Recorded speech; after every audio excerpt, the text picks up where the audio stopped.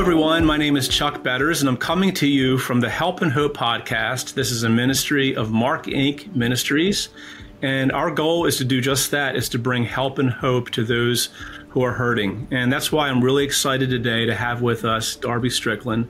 Welcome, Darby. Oh, it's a pleasure to be with you today.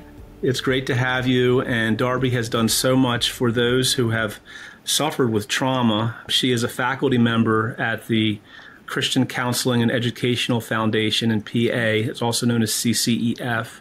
Her writing and training focus, it focuses on training churches, to care for those affected by trauma and domestic abuse. And Darby has a brand new book that's being released. It's called Trauma, Caring for Survivors. So it's great to have you here. And can you just talk to us a little bit about what kinds of traumas you deal with the most and your general passion for helping those with trauma? Yeah, I really just had focused, not intentionally, on counseling women in abusive marriages. I was counseling, I was homeschooling mom still 1 day a week at CCEF, and God just kept bringing women in oppressive marriages to me. And so it just really forced me to lean into Scripture and try to understand what was happening and wanting to help their churches understand how to minister to them. So that's just driven me to want to write in a way that churches know how to help. It's a very confusing, domestic abuse is confusing to try to orient in as a helper. So I've spent a lot of time there, but that's tangentially led me into other traumas, sexual abuse, child sexual abuse, violent crime. Yeah. Awesome. So you've recently written a new book. Can you tell us why you wrote it and how you hope God will use it to bring help and hope to those suffering with trauma, or to bring help and hope to those who are dealing with how to help those who are dealing with trauma? Yeah, initially it's a little booklet, so it's short. And I think one of the things that's just been on my heart is that trauma seems to be the buzzword. You constantly are hearing, is the counselor trauma-informed? Is the church trauma-informed? And trauma, I think, in our world is gaining so much mystique or mystery.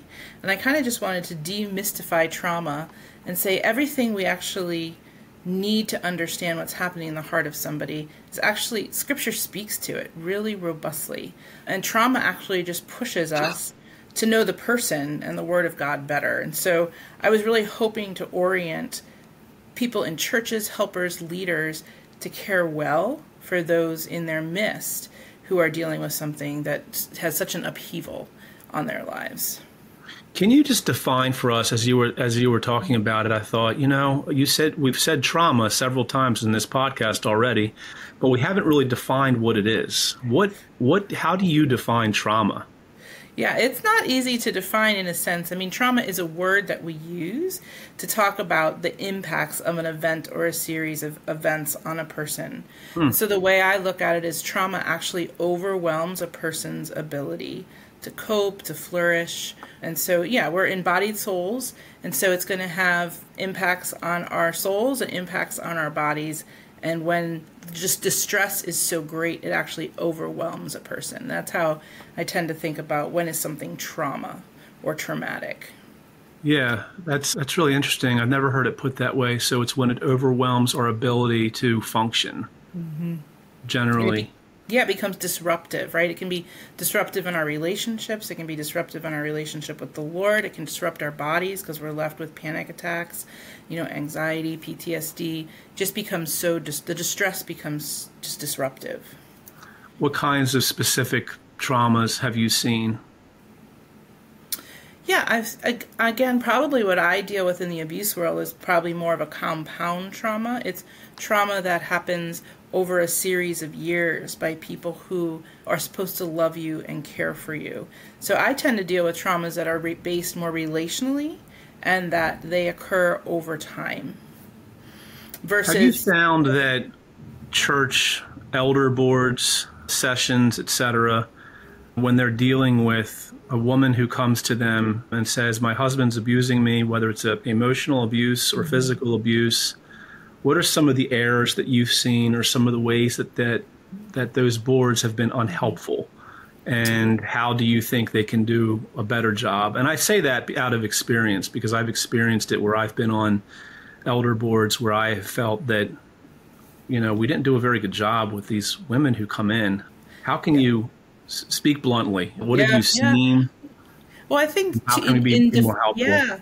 in defense of churches, often victims come in because they're not doing well, right? They are not presenting a clean story that's linear. They're typically more confused. They're not typically saying, I've been emotionally and spiritually and sexually abused by my husband, right? Their speech is more chaotic. It's more circular. They're giving you examples, but it's hard as an elder board then to press in and ask for more. So what I've kind of encouraged churches to do is to ask more questions. So victims will come and they'll present a story and just to be curious. Has that ever happened? What's that like? What's the worst time that's ever happened? Yeah, just be curious. Yeah, do you feel afraid of your spouse? So instead of trying to take information from only what the victim is initially disclosing, it's actually trying to find out more information. And what we typically want to do as Christians is to solve the problem. We don't want to expand the problem, make it bigger, see more. And abuse is actually, I think, a problem of the imagination, because most men who love their wives well, they can't imagine the brutality that's taking place.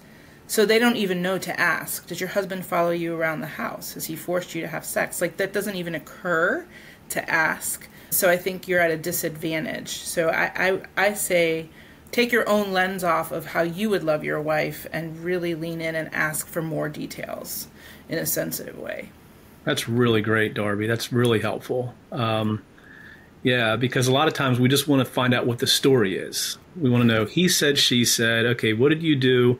And this is an awful question to ask a woman who's been abused, but what did you do? What did you do to deserve that? That right. Kind of thing, which is the worst possible question. But yet it is a valid question because you want to know what the other side of the story is. And, especially when we're talking not about physical abuse, but about emotional abuse, where there's a lot of arguing and a lot of he said, she said.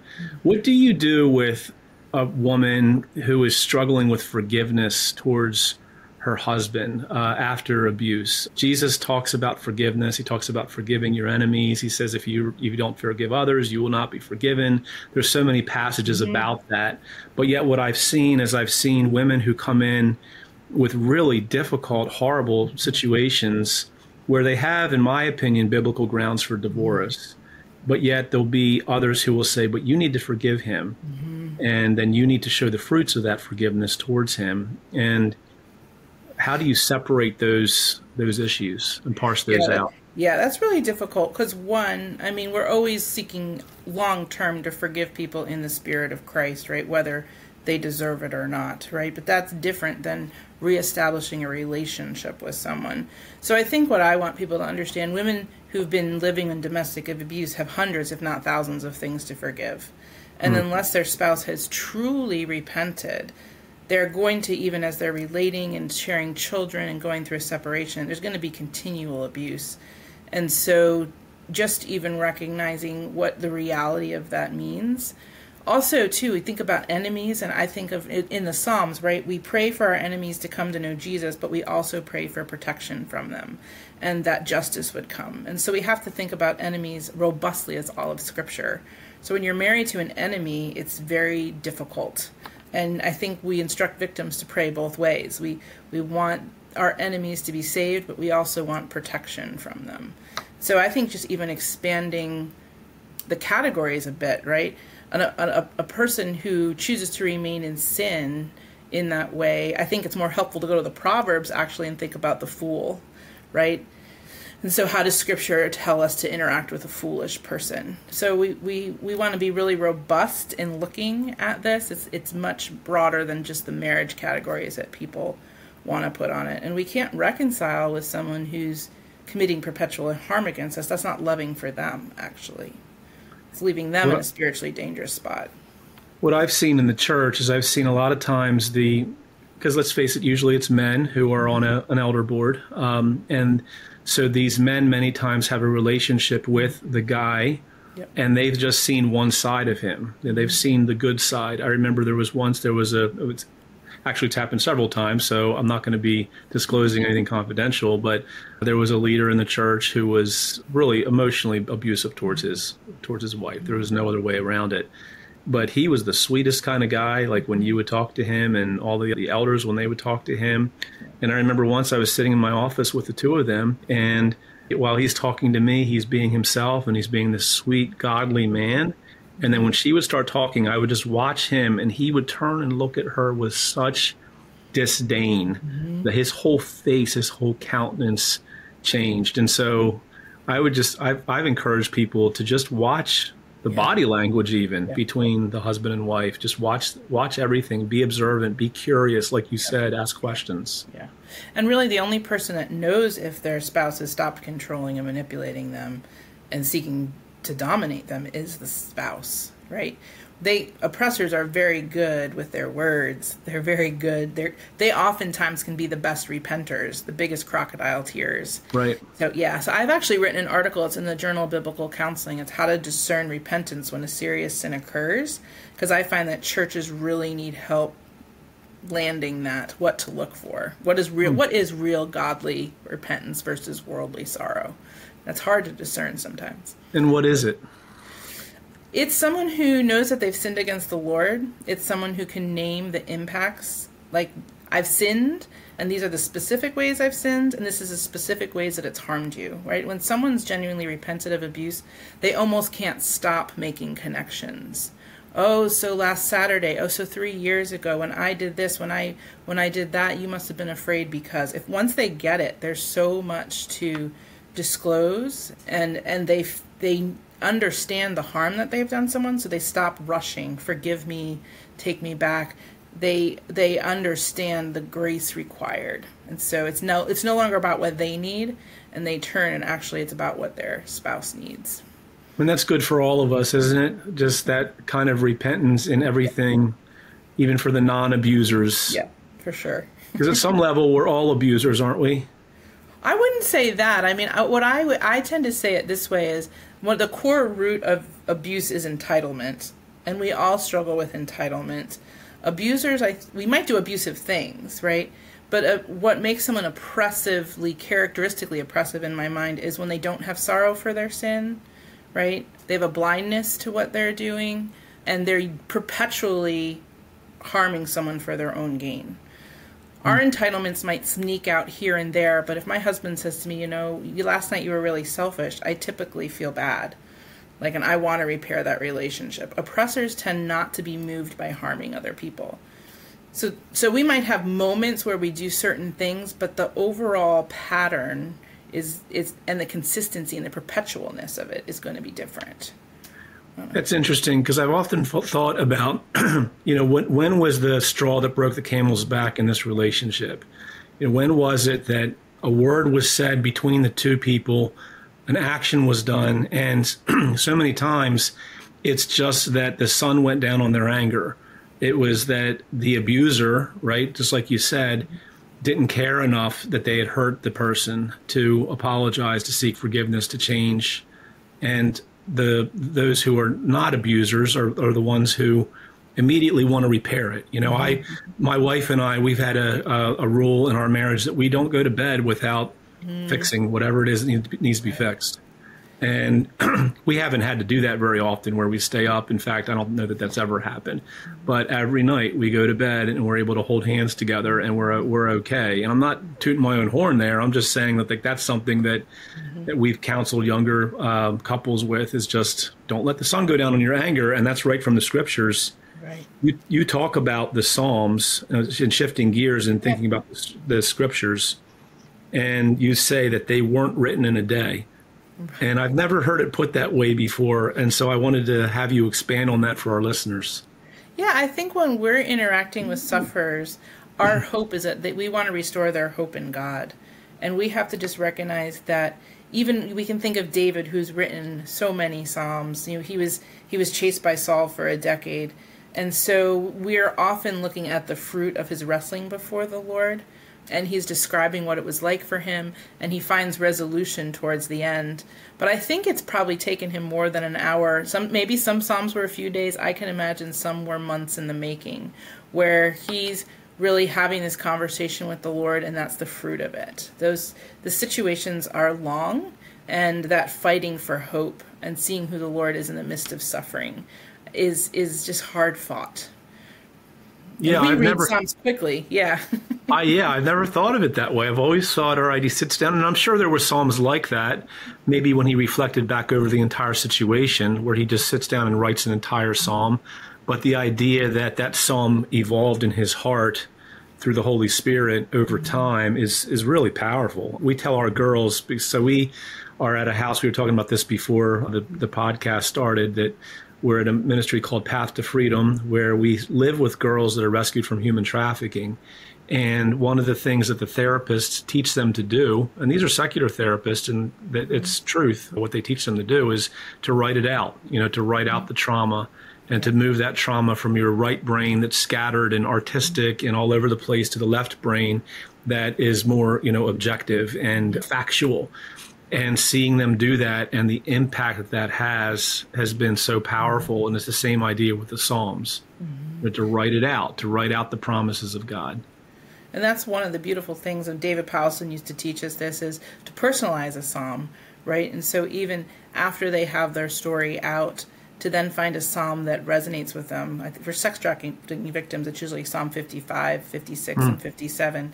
And then go through it and personalize, like I would rather fly away. Like I want to be as far away from my body that was ravaged by evil than I possibly can.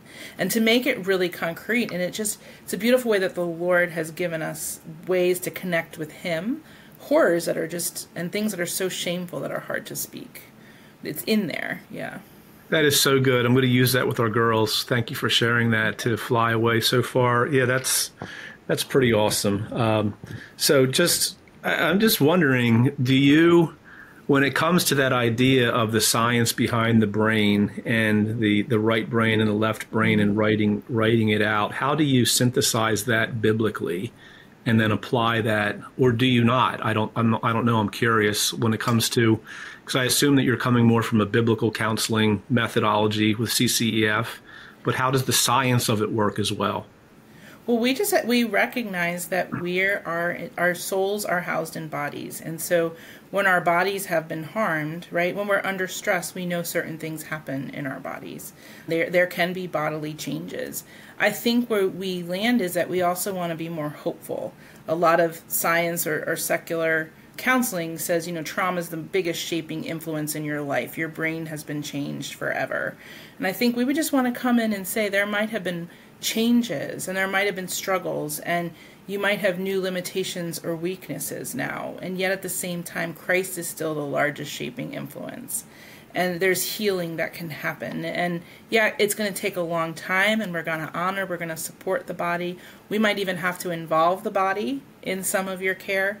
I think of one woman who is a sexual abuse survivor in her marriage. She really healed by doing a lot of karate, and that was just incorporating the right and the left side of the brain, getting some of that energy out, and she made great gains. I can think of other women who have counseling and they've been sketching while I've been counseling them.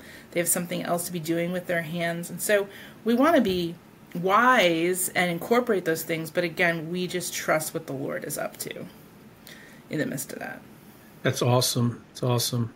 Thank you so much for joining us, Darby. Those of you who are watching and listening, I am just so impressed with what I am hearing and the way that, Darby, the way that you are able to synthesize, just like you just did, the body and the soul. I've never heard it put that way. That was pretty awesome. And so those of you who are suffering with trauma, I want to highly recommend Darby Strickland and her books. Those of you who are in churches and you're trying to work through how do we run the church and do everything that we're doing, and also when these church discipline cases come to us that are so difficult, how do we sift through all of that? I want you to go to Darby's resources. She's obviously the Lord is on your ministry, Darby. So it's been great to have you here. And is there anything you want to share at the end? No, I just appreciate your ministry, and just I think it's just the encouragement that when we're looking at trauma, whether we're a helper or we're a sufferer, it's tempted to be overwhelmed, and just to really ask the Lord, like, Lord, if I'm a helper, I know that you're going to help me help. And Lord, if I'm a sufferer, I'm afraid to even ask you, but just be brave enough to say to the Lord, help me, because it is overwhelming. So I want to just encourage people on both ends. The Lord is on their side. What I love about you and about your ministry and about your methodology is that it all comes back to the Word of God. It all comes back to the Word of God and what's in the Scriptures, because there's so much that's being said to those who are in trauma. It might be good things to be said, or maybe not. But many times when I've heard when things of the Lord are being said to girls victimized by human trafficking, so many times it's emotionalism, it's just false doctrine, those types of things, and it's so unhelpful to them. But it all comes back to the Word. My mom would say this a lot, is she would challenge me, what does the Word of God say about this situation in my life? That echoes in my ear all the time. What does God's Word say? And that's what I hear from you, and that's what I really appreciate about what you're doing. Thank you. And God's Word lets us be messy, dependent people. I guess that's Yes. Amen. Well, on that note, we're going to close. It's been great to have you with us, Darby. And my name is Chuck Betters, and this is Mark Ake Ministries, the Help and Hope podcast. And I pray that this has been helpful to you. May God bless you.